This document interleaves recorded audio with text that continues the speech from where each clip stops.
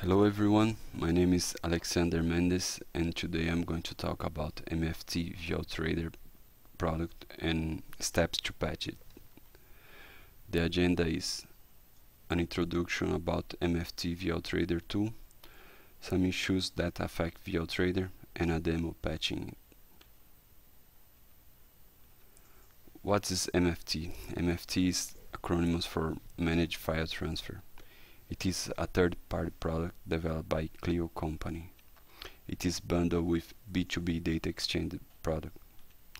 It is used in some scenarios with B2B data exchange solution in order to transfer files.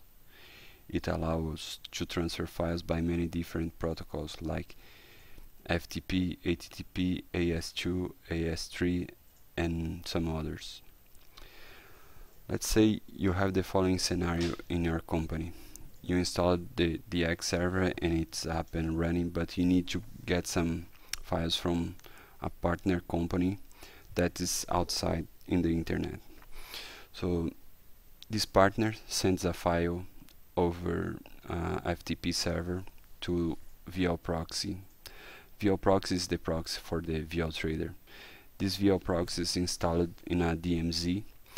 So the VLProxy sends the file to VLTrader and VLTrader delivers the file for the DX server in the file system.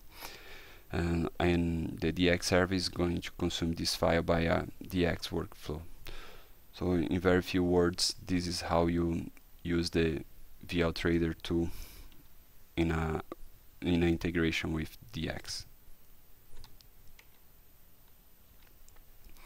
When you should patch it? When a bug affects its functionality and impacts environment.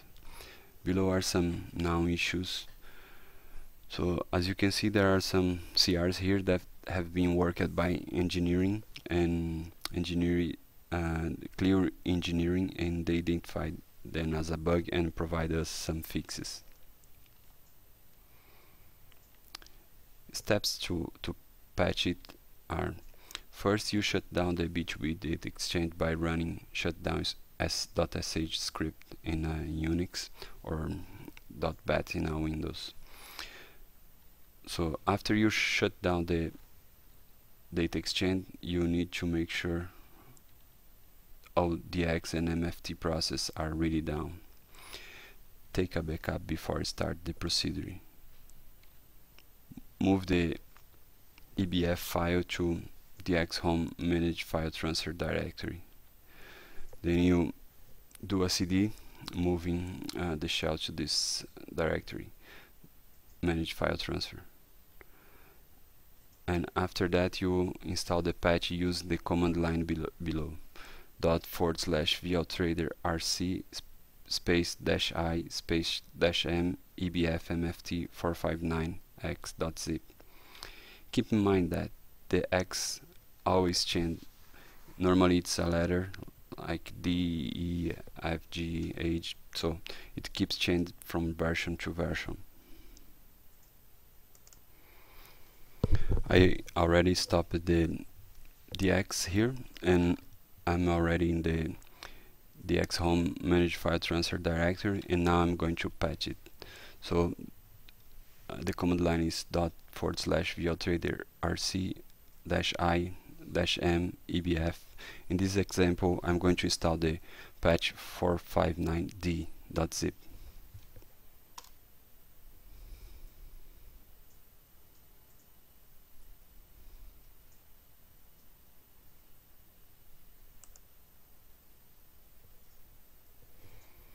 At the end, you should see a message like this one: VLTrader version 459d has been successfully installed.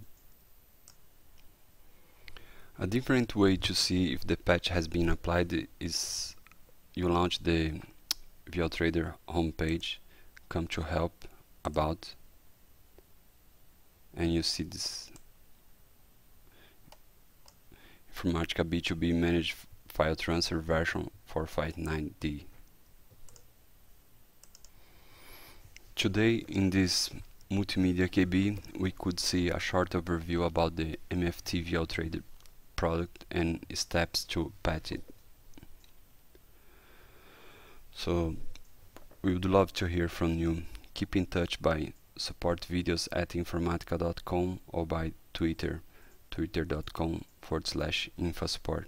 Thank you. Bye bye.